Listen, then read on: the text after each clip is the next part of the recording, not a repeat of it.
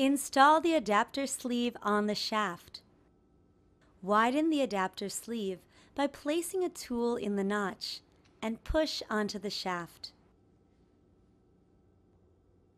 Apply a high viscosity mineral oil lightly on the outside diameter and the thread of the adapter sleeve.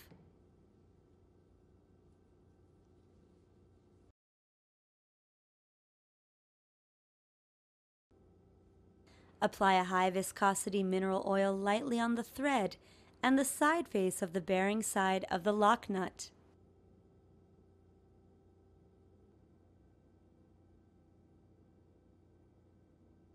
Slide the bearing onto the shaft, ensuring the K mark on the bearing inner ring is facing inward.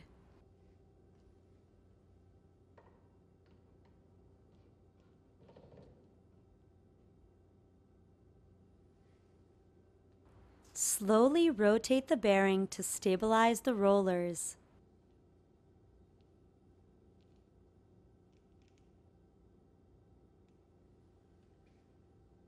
Check the initial radial internal clearance with a feeler gauge.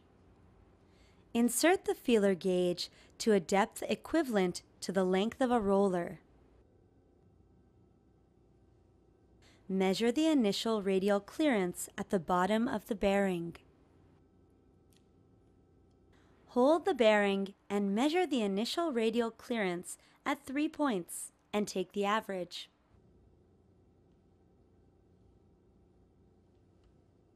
After measuring the initial radial internal clearance, calculate the reduction of the radial internal clearance to get the proper residual clearance, and calculate the rotational angle of the lock nut to obtain the amount of the reduction of the internal radial clearance.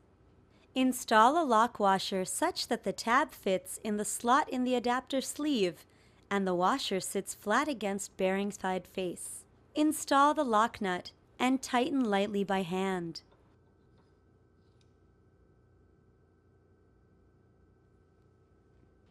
In order to confirm the lock nut rotation angle, mark the rotation start position on the lock nut side face.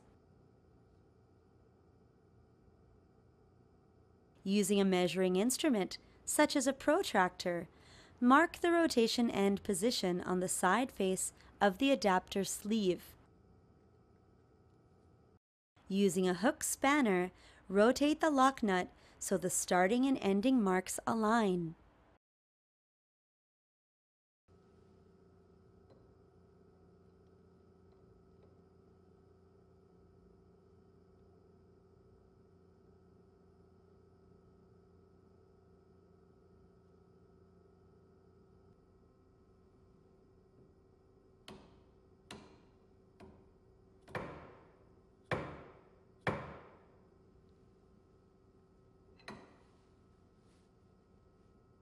Confirm that the starting mark and the ending mark positions are aligned.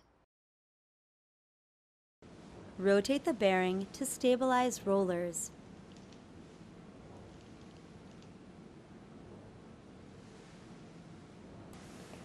While holding the bearing, measure the internal clearance at the bottom of the bearing and confirm that it is not less than the minimum residual internal clearance.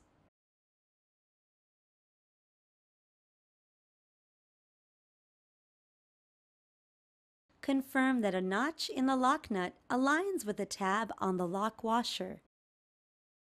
If not, fasten the lock nut just enough for proper alignment.